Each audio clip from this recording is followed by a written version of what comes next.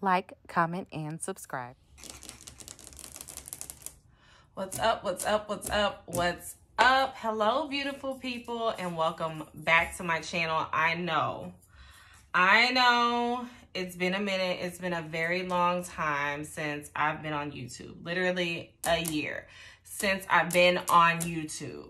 I know, long story, but that is not what we're going to be discussing today. So I'm going to do a brief intro. I don't want to take 5 minutes, but so many people have been asking me, since I'm now officially a paid influencer from Instagram, where is my money going? How is the lifestyle of a paid influencer? I will be completely honest with you.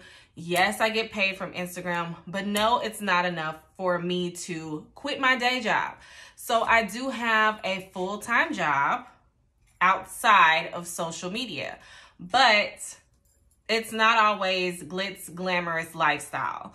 Like I get paid a couple $100s from Instagram a month, and people just want to know what my lifestyle is as far as living arrangements, but it's not enough, again, to quit my day job. So I wanted to start a series on my YouTube channel about what my finances are like as an influencer from Instagram. Hopefully I can become a paid influencer from YouTube for my YouTube videos, but for now, we're just gonna focus on my main money that's coming in, the bills I have to pay, the expenses that I have, what it's like being, number one, a single mother, number two, a homeowner. Yes, I have my own house.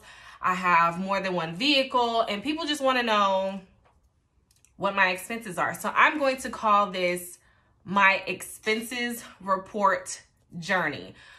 I'm not comfortable, and I'm gonna be completely honest with y'all, I am not comfortable releasing how much money I make from my main source of income.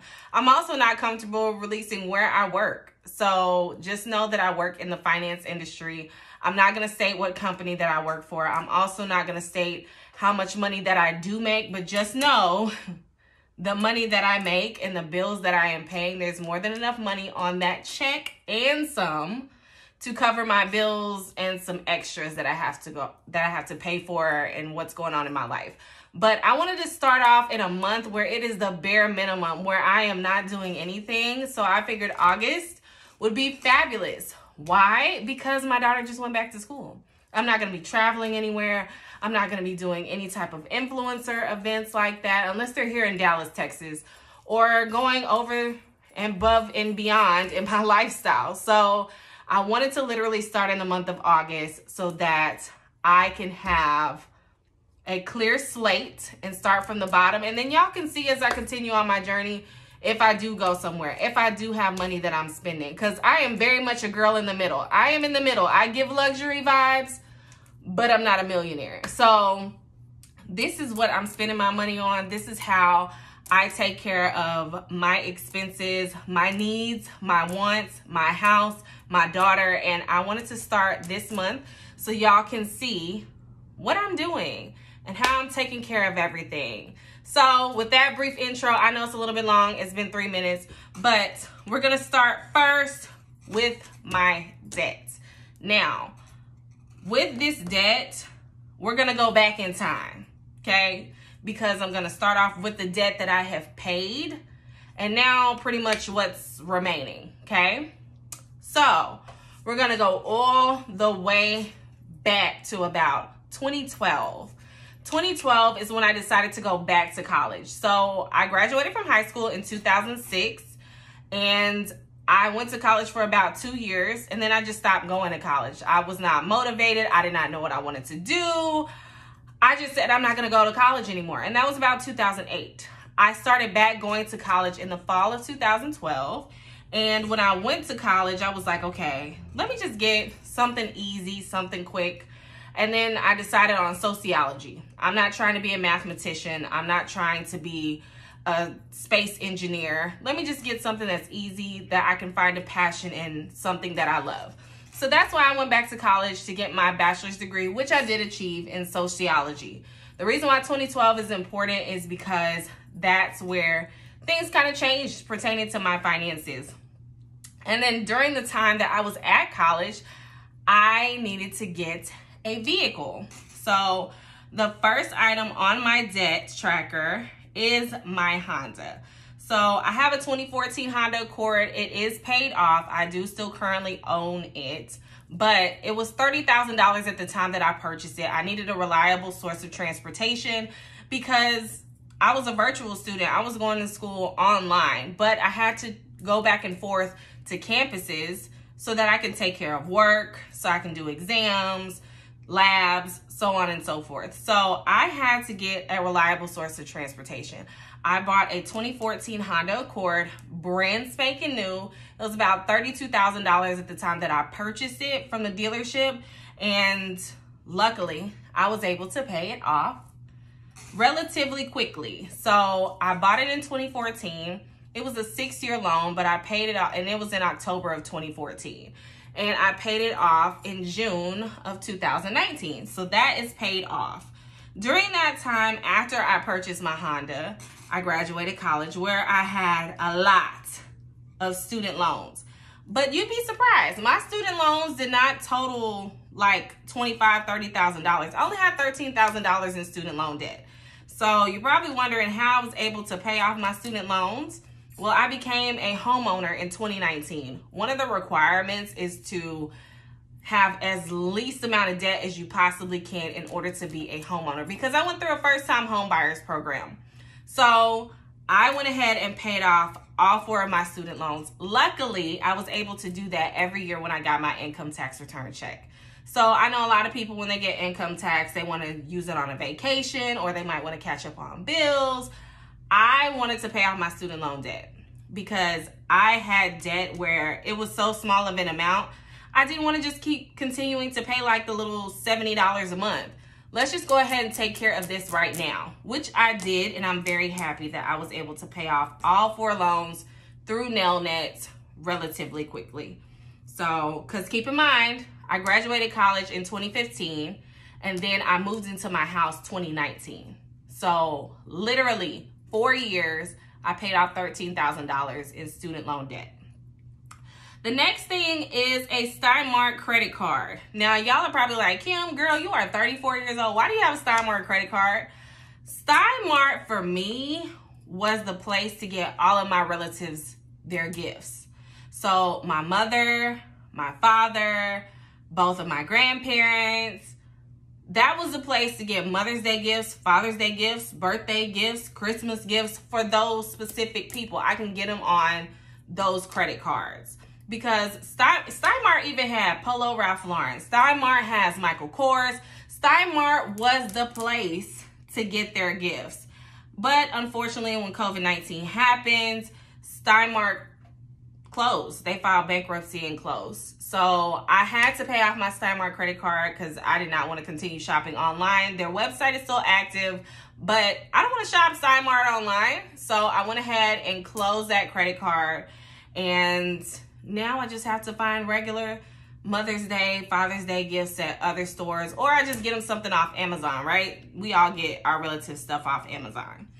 So now we're going to start with what is actually debt. I want to give a good intro to show that I'm accustomed to paying off debt, right?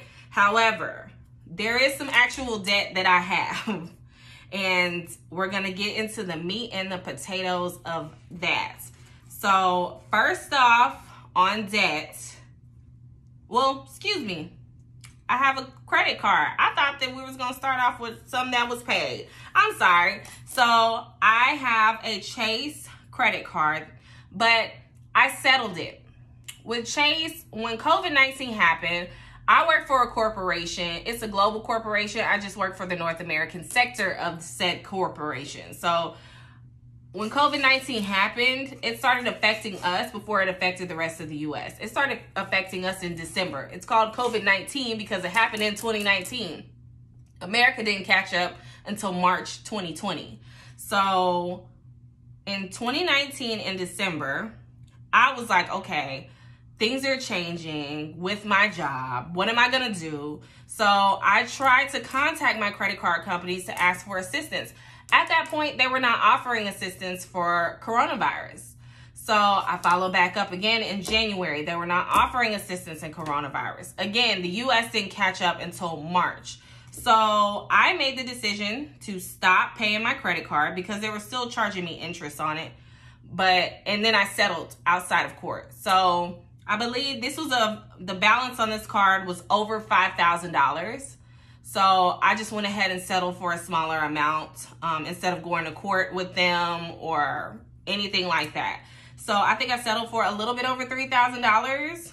And luckily, when I stopped paying and they charged off, it was a couple of months later in June, which luckily, the company that I work for, I get two things that happen in the summertime. I get a pay raise where they backdated a couple of months, so I get an extra couple $100s on my check. And then in July is when I get an annual bonus. So I took my annual bonus, and that was about a month after I made my settlement, and I was able to pay off my Chase card immediately. So it was a little bit over $3,000 that I settled for, and I just paid that up front, didn't continue to make payments, and that was that. And that's in the year 2020. Okay, now the same company that I get the bonuses for, I'm still working with them till this time. Now, this is the meat and potatoes where it starts. So I have a Capital One credit card just as I had a Chase credit card, right? And my Capital One credit card actually had a balance of over $4,000. So it was roughly like $4,700 on this credit card, right? But I have paid down that balance. Now, Capital One, I personally do not prefer them. And the reason being is because this happened the same time that I stopped paying on my Chase credit card. However, the reason why I wanted to continue with Capital One is because I have a second Capital One credit card, which I'm going to get into next. So I didn't want to leave a bad taste with Capital One because I was going to be leaving one card open. I didn't want them to lessen the balance, which they later did. And it was just a mess. But we ended up making a settlement, which this card, they actually closed in July. So I continued to pay on this card, the minimum payment every month, tried to pay it down when I got a couple extra $100, but they wouldn't reactivate my card to let me use it, y'all. So you're still charging me monthly interest. I would pay like $300 one month for this particular card, and they would still charge me a $127 finance charge. I couldn't use the card. The card was closed, but they're still charging me like I'm using the card. So I ultimately made a decision to stop paying it. And then when I settled, it was settled for $3,567.74. My monthly payment for this card is $65 a month with no interest. So I can appreciate that. I'm pretty sure though you're probably sitting there wondering, that's gonna go on your credit. You have a charge off on your credit. Well, I'm a homeowner. I have my house. I'm not trying to apply for a house. I have more than one vehicle, so I'm not trying to apply for a card. I also have another open active credit card, so I'm not trying to apply for a credit card. So I'm not really worried about my credit being affected in that sense. So it really didn't matter that that charged off on my credit. I can wait out the 7 years and then I'll have it removed. It's definitely not a problem for me. So my minimum payment is $65 a month. I do plan on having this paid off, this balance, at least by next year.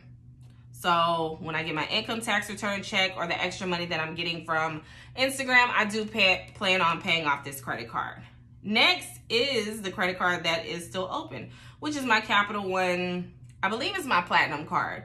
So with this card, they lowered the balance to $300 because I had a charge off, which I'm not really tripping over. And the reason being is because $300, I can get a decent hotel. $300, I can get a rental car if I need one. So I'm really not caring too much about this card. Now, the reason why there's a balance on this card is because last month I went to Swim Thick. It was in Houston. I stayed in Houston for the weekend.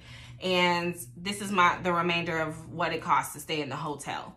So I'm going to be paying that off. It's $35 for the minimum monthly payment, but I plan on paying that off relatively quickly.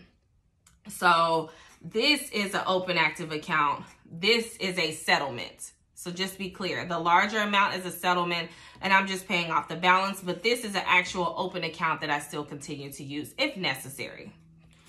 All right, next up on my debt is my house. I absolutely love my house. I'm so glad that I purchased my house when I did, because the level of equity that I have in this house right now is like, it's so amazing. And I'm debating on the daily basis if I want to sell my house or not. I have over $100,000 in equity in this house, and this house is literally 3 years old to me. It was built in the 1970s, but it's 3 years old to me. I purchased this car in 2019. So I purchased my house for $175,200.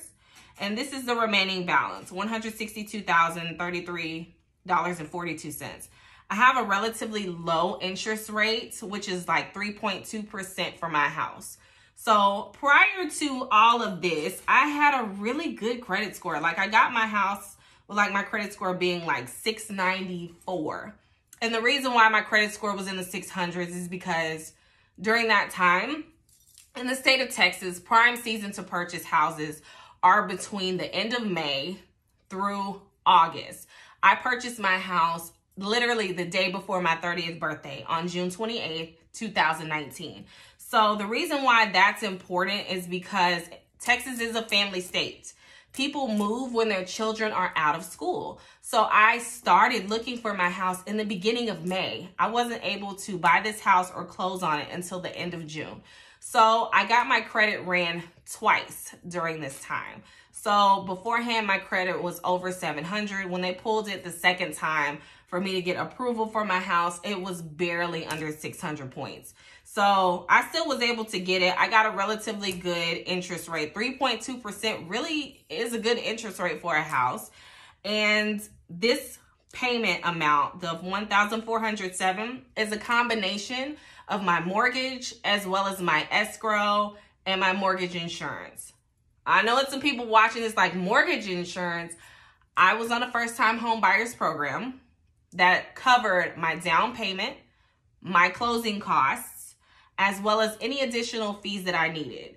I literally closed on this house for $100. I did not pay anything more to the title company than $100. And I got this house for $175,200. It's a 3-bedroom, 2-bathroom house. It's a brick home in the suburbs. So the value of the house these days is well over $280,000. So it was a great investment property for me. I was not anticipating for the equity in my house to increase by that much, but I'm very thankful for it. Now, to break up my monthly payment from my escrow, my monthly payment on this house, just the mortgage by itself, is $714. I'm gonna say that again. My mortgage without my escrow is $714 on a fixed rate. It will never change, ever. So that is my mortgage payment. I do have mortgage insurance, which is $125 a month. And the remainder is my escrow. So if you take $714 plus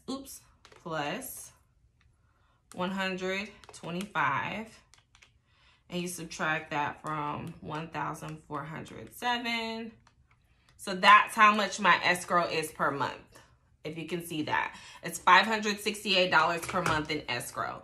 Now, what I am trying to do is every time now when I get my income tax return, I want to put part of that money towards my escrow so that my monthly payments can stay relatively low. I did the projections. My escrow should be going up this year when I do, next year when I do get the numbers. So I already do have a plan for my income tax return when I do get it, where that money's going to go. Next up is my Jaguar. So many of you know, if you follow me on Instagram, that I recently purchased a 2019 Jaguar E-Pace, which I absolutely love.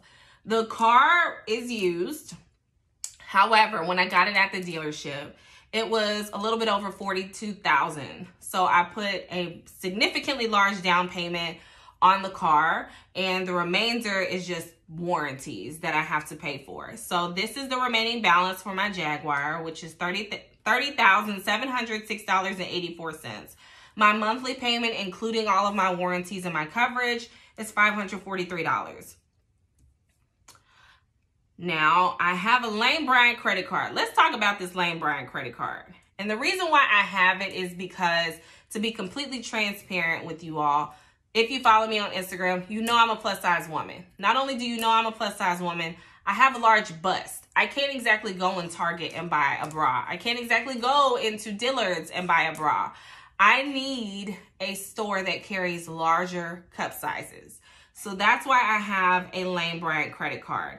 Now, the balance on this card that's available is $500, but I don't max out my cards.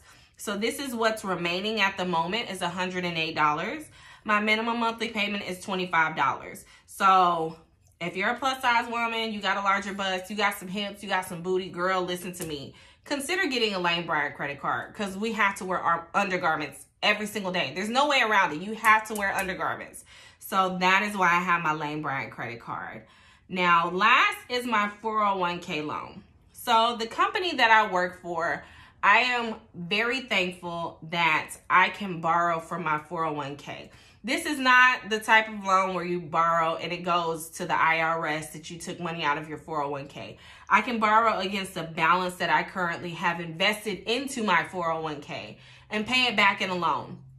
So last year, if you follow me on Instagram, I broke my ankle. At the time that I broke my ankle, I didn't know what the future was going to hold. I didn't know what I had to pay for, expenses, so on and so forth. I had to pay medical bills. I had to pay for basic things in my house. I needed a walker. I needed crutches. I needed certain items in my house just to help me to recover. Like literally, I had medications, prescriptions that I was on. I had doctor's appointments that I had to follow up with. And that money was coming out of my pocket because it's not a basic necessity. It's not like a regular checkup. So I had to pay for those doctor's appointments. And I'm almost done paying this off. The balance that's remaining is $298. It's $48 per pay period. So it's per check that $48 is coming out of. So I don't see it. I just use it towards my regular pay. I'm not paying it any attention at all. I just go based off of what is deposited into my checking accounts. Now, the total amount of my debt that I currently have, if y'all are ready. Are you ready, people, to see how much total debt I have? $196,957.47 in debt. I know many of y'all are looking at that like that is not a lot of debt, but just the number, listening to the number and how much debt I have is like, that's a lot. Yes, I know that over 80% of that is my house, but still, I have a lot of debt outside of that. And I want to pay that down. Yes, I do plan on staying in my house for as long as I want to. However, I need to get this balance down significantly. And I am going to be starting. I want to thank you all for watching this video. And listen, if you are interested in seeing my financial journey, my expenses journey, what I'm spending my money on, because my next video that I'm going to be doing is what I'm actually spending my paycheck on. But I need to be completely transparent with y'all and what my debt is. And next I'm going to tell you about my regular bills, because this isn't just the only thing I have to take care of. I have electric bill, I have a gas bill, I have car insurance, I have groceries, I need gas, I need a lot of things. So I need you all to come back, check out my next video and see what I'm spending my money on. Now, one thing that you will notice, what was previously on here, is the middle girl lifestyle. So I'm going to put that on my next video as well. So there's some monthly payments that you can pay if you want to live a luxurious lifestyle. And you can pay those payments on luxury items like Gucci, like Louis Vuitton, like on vacations, so on and so forth. If you want to travel wherever you want to go, you can have monthly payments taken out of these different companies because they'll pay you up front, you pay them back, and everything's glamorous. So that's going to be on my next video. And I hope you stay tuned. I hope you enjoyed this and you want to stay on this journey with me and watch me pay this debt down, baby, because this just ain't sitting right in my spirit. But that's going to be it for today's video. Thank you guys for watching. Thank you guys for tuning in, coming back to my channel, and that we could get reacquainted and have a little family reunion since it's been a year. But I love you all, and I will talk to you later. Peace.